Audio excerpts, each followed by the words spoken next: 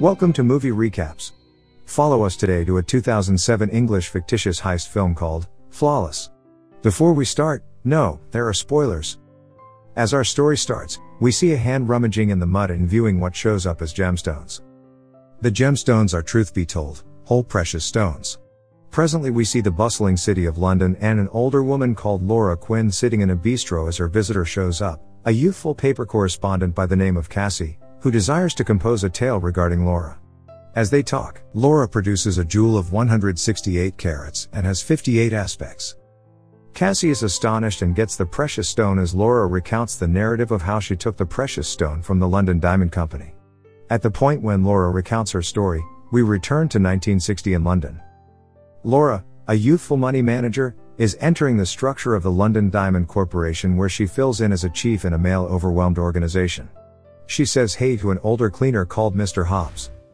We see a man named Mr. Eaton being trailed by two men with little streetcars. Eaton opens a huge vault where they load the streetcars with jewels and take them to the work areas where they are inspected for imperfections. Outside, the proprietor of the organization known as MKA and his child Ollie show up at the structure in the midst of a gathering of protesters. As they enter the workplace, the chiefs and staff are holding on to examine the most recent insight about 100 jewel laborers being killed at the mine site in Africa. Laura tells MKA that the Russians will doubtlessly disavow the organization as a result of the awful press. MKA reports the new overseeing chief as Peter Boland. Laura isn't picked on the grounds that the organization won't break custom by making a lady overseeing chief. Afterward, we see Mr. Hobbs the cleaner enter Laura's office. He tells her that he trusts individuals should be strong and take what they want. Laura signs out of the structure, the last to leave not surprisingly. In the corridor the next day, Laura meets a man named Harold Reynolds who she met at Oxford University. He gives Laura a business card and recommends she could jump at the chance to work for Allied Banking, the organization he works for. The following morning, she observes her persuasive note and a negative reaction composed underneath. She additionally observes a film ticket with a meeting time composed on the back. Interest improves of her and in her midday break she goes to the film. As Laura enters the film, Mr. Hobbs is there and proposes they sit together. She is becoming irritated, however he tells her that he heard a discussion between the chiefs saying that her work will be ended quickly. He offers her an arrangement, taking an adequate number of jewels to make them rich, yet insufficient to be taken note. She's uncertain about whether to trust him or not and cautions Hobbs that he won't ever pull off that. Later working, Laura tracks down a letter of her work end. She then, at that point, chooses to plan to see Harry Reynolds. As Laura sits in a cafe with Harry, he tells her his organization can't extend to her an employment opportunity since she is clumsy. It appears to be that her organization has spread a few awful reports regarding her. That evening, she nods off on the couch and has a fantasy regarding the security men at work, getting her attempting to take jewels from the organization. The following evening, she goes to the canine rushes to track down Hobbs. She asks him how he can ransack the organization. Hobbs tells her he has an arrangement. In Hobbs' condo, he clarifies his arrangement. Since the vault codes are changed week after week, he will require Laura to observe the codes which are someplace in MKA's review at his home. Hobbs tells Laura, when she is going to a capacity at MKA's home to engage the Russians, she should observe the vault codes. He tells her that he can convey an adequate number of precious stones in his beverage bottle to see the two of them serenely resigned. The evening of the capacity, Laura converses with MKA's second in order, Mr. Jameson. He lets Laura know how Sir Sinclair, the organization's protection chief, was once embroiled in a healthcare coverage embarrassment however wasn't indicted. MKA presents Dimitrov, the top of the Russian Diamond Authority to them. Afterward, Laura strolls higher up and goes to MKA's review to search for the codes. Laura here strides and rapidly stows away as MKA enters and opens a little protected. She watches him and gives careful consideration of the protected code. Whenever he's left she opens the safe and tracks down the codes for the vault. The following day, Laura sees a man introducing a surveillance camera in the corridor. Later she meets Hobbs and lets him know that there are 8 CCTV cameras being introduced. She lets him know the cameras substitute on and off for 60 seconds all at once.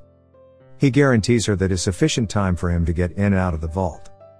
Then, Hobbs cleans the floor in the security room and times the cameras. In the cleaner's room, he takes a gander at his stopwatch then, at that point, takes his action. Checking his stopwatch out, he races to the vault and places in the code. In the meantime, Laura calls the security room as an interruption, to give Hobbs somewhat more time. Again he watches his stopwatch, then, at that point, opens the vault and hustles rapidly down the passageway and away from the camera. Later we see Hobbs going home to return home. The following morning Laura watches Hobbs go home, yet the sign on the assistant gets back to Hobbs inside. Hobbs is required to unblock a latrine prior to leaving. Hobbs is at home exhausting his tea bottle and tow the sink, however there are no jewels. The following day, the jewel sorters have all returned home. Laura goes down to the hall and tracks down Jameson in a frenzy. Laura is in the women latrines when Mr. Eden calls her and takes her to the vault. As she enters, she can't accept the obvious reality. The vault is vacant. Mr. Eden is showing a man named Finch the structure plans and tells him the just way into the vault is by the entryway.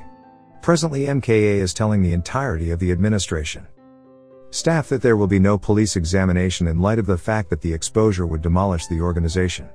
Sinclair presents Finch as the central protection examiner. Laura sees Hobbs in the entryway, yet he consoles her all as well. Afterward, Laura goes to MKA's office. We see a man called Boyle giving a letter to MKA in regards to the acquisition of some stock. Evidently Boyle knows nothing about his client's personality and the substance of the stock. Boyle is called out for a call. While he is out, MKA peruses the letter which states that the jewels can be repurchased for £100 million. Prior to leaving, Boyle hands a little bundle to MKA and afterward he leaves. MKA opens the bundle which contains an immense precious stone known as the South African Star. Afterward, Finch asks Laura a few inquiries. What's more, notification that she's exceptionally anxious. The following morning Laura proposes to Jameson that she works with Finch to assist with his examinations. Laura observes Finch and they go down to the vault together. He tells her that CCTV cameras are not so secure due to a 60 seconds delay. Finch tells her there was no constrained section. She recommends that the cheat probably known the blend. We see Sinclair offer MKA a check for £5 million to purchase an adequate number of precious stones to continue to exchange. However, MKA needs the precious stones back at this point. Whenever Finch recommends that MKA's child Ollie might have been involved, MKA blows his top and takes steps to demolish Sinclair on the off chance that he doesn't pay the payment. Presently we see Hobbs in an underground channel and Laura lets him know they should give the precious stones back and make an arrangement. However, he tells her, assuming she does, that they will go to prison.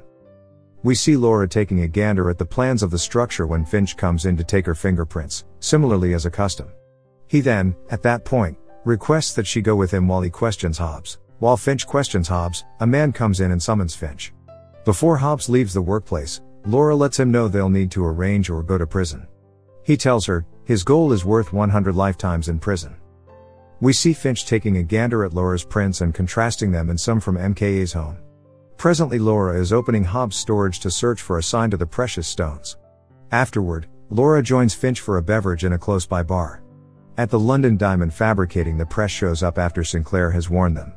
Sinclair's director, Sir Gottfried, attempts to keep down the press. MKA descends the steps, then, at that point, experiences a respiratory failure and tumbles to the floor. Back in the bar, Finch asks Laura how she made due to eliminate every one of the jewels, however she guarantees him she isn't just brilliant. All of a sudden, Finch has recounted MKA's cardiovascular failure and he leaves. In the women latrines, Laura drops a jewel from her hoop in the sink's channel. She eliminates the line under and abruptly she understands how Hobbs more likely than not eliminated the precious stones. Laura takes a light and enters the underground channel framework. As she strolls through the passages, Hobbs shows up with a light. At the point when she threatens to turn him in, he focuses a firearm at her and tells her she's remaining. She thumps the weapon from his hand, then, at that point, goes through the passage, yet outings and falls, then, at that point, sees a colossal precious stone on the floor, which she places in her pocket. Hobbs lets Laura know how his better half's malignant growth might have been eliminated, yet the insurance agency made her stand by excessively lengthy for the medical procedure. By then, at that point, the disease was excessively forceful. Sinclair was the protection administrator at that point, who delayed the medical procedure. So Laura understands that Hobbs is getting his vengeance on Sinclair. Hobbs tells Laura Sinclair took the one thing he genuinely adored. Gottfried tells Sinclair he has consented to pay the payoff of £100 million. Sinclair goes to his office and shoots himself. Laura lets Hobbs know how she dropped her jewel in the sink and afterwards she sorted it out. Presently we see a flashback. when Hobbs was taking all the diamonds in his work trolley at intervals to his workroom. Ollie receives word that the ransom was deposited into the account, but the note from Boyle showing the location of the diamonds is blank. We see how Hobbs emptied the diamonds down the sink then. The South African star was actually in the bottom of the toilet Hobbs was asked to clean. Now Hobbs points the gun at Laura and pulls the trigger. To his surprise, the gun was never loaded. He tells her it doesn't matter now because the money will have been paid. He turns off his torch and walks away. Laura walks down the tunnel and looks round the corner. There are all the diamonds, piled high at the end of the drain. Now we see men carrying boxes of diamonds out of the underground tunnel while Laura sits on the steps wrapped in a blanket. Finch tells her he has lost his 5% finder's fee because she found the diamonds. Laura is about to make an admission, but Finch stops her. He says he would hate to see her spend the rest of her life behind bars. He says goodbye and leaves. She remembers the large diamond in her pocket, but she decides to keep it. We see Ollie telling the press that the diamonds were not stolen, that allows them to photograph all the diamonds inside the vault. Dimitrov is seen signing a contract to secure his relationship with the company once again. Back to the present day, and Laura is again talking with Cassie, telling her that she left the company a month later. How she received a letter from a Swiss bank informing her of a deposit made to an account in her name of £100 million. Laura hands Cassie manuscript of her story to be published, hoping it will inspire other women. At the end, we see how Laura donated all the money to worthy charities around the world. We see a photo of Laura with her husband and daughter. Cassie reads the final words of the manuscript. "It's a remarkable world out there. Will you be a giver or a taker?" She walks outside to look for Laura, but she's already gone.